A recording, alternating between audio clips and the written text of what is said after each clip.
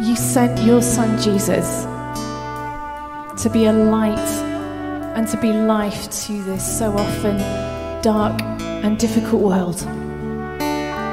But for those of us who know you, Jesus, you are so much more than that, because you yourself are light. You are the light of the world. You are the life which holds all things together. So in this moment now, Lord Jesus, we ask you, come into our hearts again. Come into our hearts tonight and fill us with that light and that love that you bring and that life this Christmas time. In Jesus' name, amen. Let's lift our voices for that final.